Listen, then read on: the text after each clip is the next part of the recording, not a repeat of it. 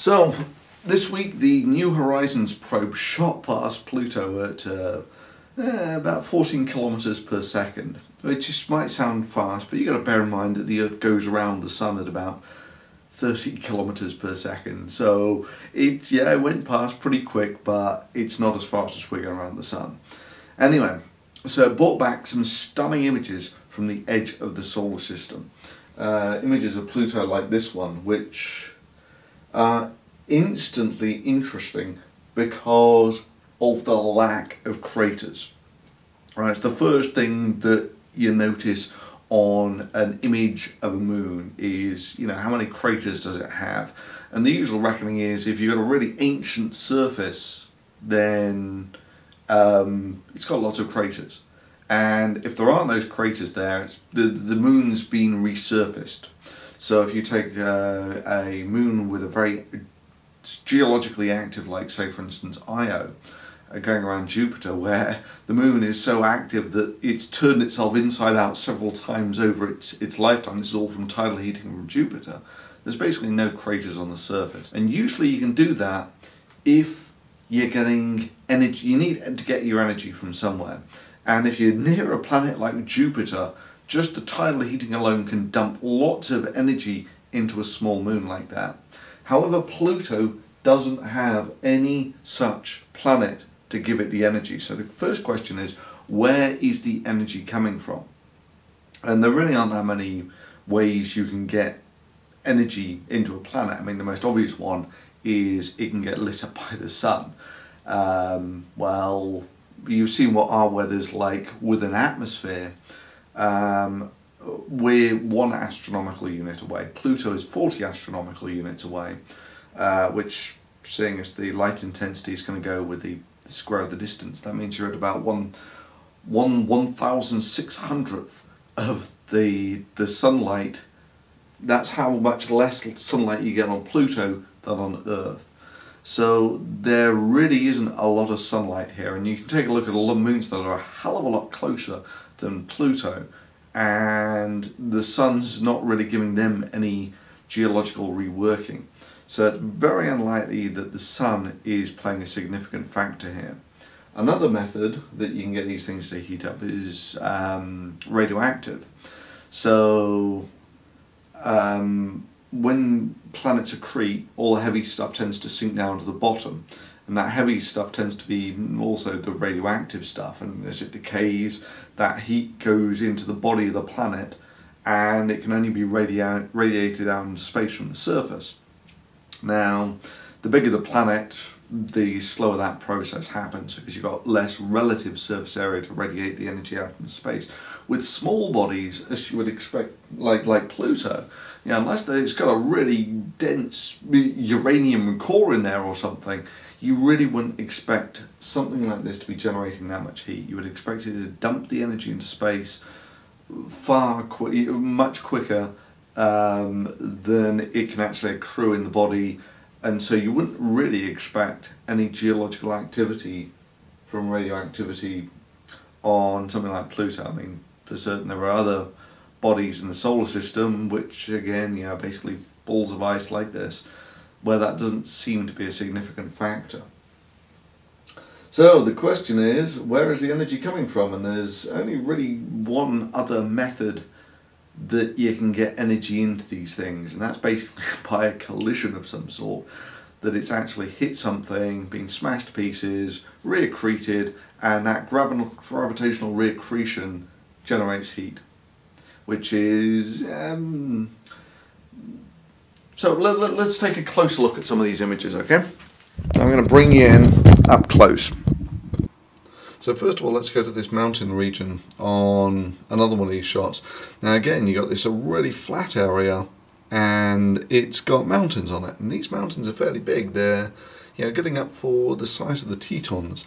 Now usually mountains form when you get two tectonic plates colliding, and they sort of buckle or crush and such like, and they push up the mountains, and those usually come up in ranges. And some of these really don't look like they're part of a range. They look like stragglers.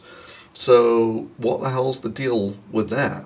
In fact, if anything, What it reminds me of is this picture, which is the famous Face of Mars picture, where you've got all these buttes and the such like, which do look sort of fairly isolated in a flat plane. And what I suspect this is, I actually know, that I suspect this is very much geologically like the whatever, the Kaibab Plateau sort of area, where you've had a load of sediment put down, the whole area's been uplifted, and then it's eroded away, and these are the bits that are left after the whole lot's been eroded away, sort of thing. So you can get buttes like that, and I don't know if that's correct or not, but you know, that seems desperately unlikely on Pluto, because there's just not the energy to do it. The other one, then also, it does actually look like some of these are sort of erosional features. And also, you'll notice the stunning lack of craters. I mean, there were craters on some of the other pictures like this. There are craters here, and there's some decent ones down by the rim, I think. Yeah, there are craters here, and there are eroded craters. Anyway, coming back to our image of whatever. The other thing this reminds me of is the mares on the moon. Yeah, so our moon is obviously mostly made of rock, which melts much higher. Pluto is mostly made up of stuff that'll melt, water and the such like. But what happened, or they think happened with the moon, is obviously you had two things smashed together, and the debris accreted to form the moon. And while it's accreting, it's generating a lot of heat, right? Just actually getting a pile of dust and rock and such like, and condensing into a planet. As those things fall towards each other and hit each other, they generate heat, and that basically caused the melting that caused these great resurfacing events on the moon.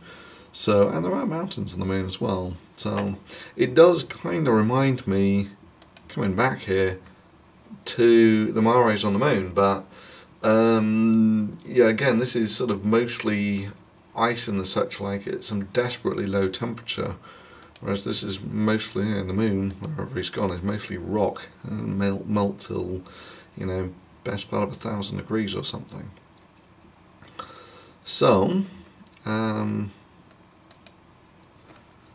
yeah, you could sort of almost convince yourself these do look sort of mare-like, like the resurfacing events on the moon. But that would mean that this thing's been smashed pretty hard and recondensed somehow. And this is another one of these pictures on Pluto, where the whole thing does look like it's been resurfaced. Now, I've seen patterns very similar to this, and they're on the moon Triton. This is Triton, which is a moon of Neptune, and you see these patterns here are very similar. So zoom in on these guys. That's a pretty similar pattern to these guys. So these moons are very similar. So Triton and Pluto are very similar in size and composition. Triton also has all this sort of geological activity, but most of that geological activity, in fact at this point I'm going to come over to Celestia.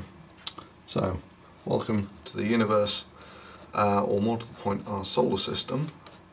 And if I come out enough, there we go, there's our solar system. Pluto is the one on the outside, okay? So let's go to the Earth, just to give us, because I've got time ticking over on this thing fairly quickly. In fact, I've got time ticking over on this at 1,000 times regular speed, which means that an hour takes about 4 seconds, give or take, and so at this speed a day will take about 100 seconds or something. So that just gives you the sort of time frame that we're looking at for the rest of the solar system. So the one thing that you notice is everything in the solar system basically rotates counterclockwise then the Earth goes around the Sun counterclockwise, the Moon goes around the Earth counterclockwise. So if I go to another planet with lots of moons like Jupiter, might get my, and yeah, we see that Jupiter is rotating counterclockwise and all the moons are rotating counterclockwise, especially the big ones. Now there's one big exception to this in the entire solar system, and that's Neptune, where, if I get it right, there we go. So everything again, the planet rotates counterclockwise, all the moons rotate counterclockwise, with one exception, which is Triton, who actually goes around clockwise, right? Everything else rotates counterclockwise apart from Triton. Now to capture a moon is actually fairly difficult, especially to capture a big one, and the reason is that if you actually fall, if you're a stray asteroid or something, you fall into the gravity well of Neptune, because of conservation of energy, you just leave with exactly the same amount of energy you came in with. You're not captured, right? So there's only two ways that you can actually lose energy and get captured by a planet. And the first one is you actually gravitationally couple with something, and the second, more obvious one, is you actually smash with something. So it's by no means a new idea that, I mean, for certain, Triton, just from eyeballing it now, Triton and Pluto are very similar objects. And the interesting one is, how the hell did this get resurfaced? And yeah, this comes back to this old idea, which is, you know, it's been bounced around lots but mostly dismissed, is the reason that Triton's got this weird retrograde orbit. And also, in fact, if I come all the way out, so Triton's got this weird retrograde orbit, and Pluto's got this really strange orbit as well. Really doesn't fit in with everything else. Are maybe related. And if we actually go into Pluto, is it also possible the reason that Pluto's this sort of you know, mismatch of small moons, this one missing, I think it's Kerberos, is because there was a smash that basically caused a lot of the resurfacing. Yeah, that's basically where the energy came from for a load of the resurfacing that you see here, and that would also be the thing that allows you to get Triton into this weird orbit around Neptune. Like I say, it's mostly been written off in the literature, but it's one of those things. The reason they write it off is the orbits don't look quite right. Well, things like that you can get around quite easily. You just need a third body in there, which has left or collided with something else. But yeah, it's an interesting speculation that these do sort of look like a bit kind of like Mares. Anyway, so those are my thoughts on the new images of Pluto.